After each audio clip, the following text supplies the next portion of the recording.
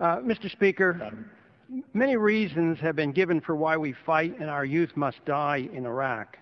The reasons now given for why we must continue this war bear no resemblance to the reasons given to gain the support of the American people in the United States Congress prior to our invasion in March of 2003. Before the war, we were told we faced an imminent threat to our national security from Saddam Hussein.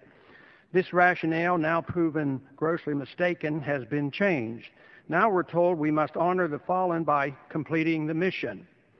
To do otherwise would demean the sacrifice of those who have died or been wounded. Any lack of support for completing the mission is said by the promoters of the war to be unpatriotic, un-American, and detrimental to the troops. They insist the only way one can support the troops is to never waver on the policy of nation building, no matter how ill-founded that may be. The obvious flaw in this argument is that the mission of which they so reverently speak has changed constantly from the very beginning.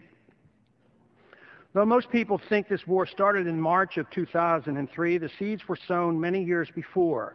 The actual military conflict involving U.S. troops against Iraq began in January of 1991. The prelude to this actually goes back over 100 years when the value of Middle East oil was recognized by the industrialized West. Our use of troops to eject Saddam Hussein from Kuwait was the beginning of the current conflict with the Muslim fundamentalists who have been for the last decade determined to force the removal of American troops from all Muslim countries, especially the entire Arabian Peninsula, which they consider holy. Though the strategic and historic reasons for our involvement in the Middle East are complex, the immediate reasons given in 2002 and 2003 for our invasion of Iraq were precise. The only problem is they were not based on facts. The desire by American policymakers to engineer regime change in Iraq had been smoldering since the first Persian Gulf conflict in 1991.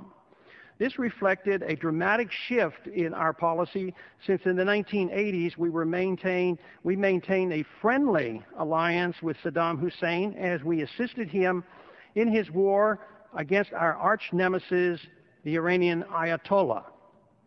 Most Americans ignore that we provided assistance to this ruthless dictator with biological and chemical weapon technologies.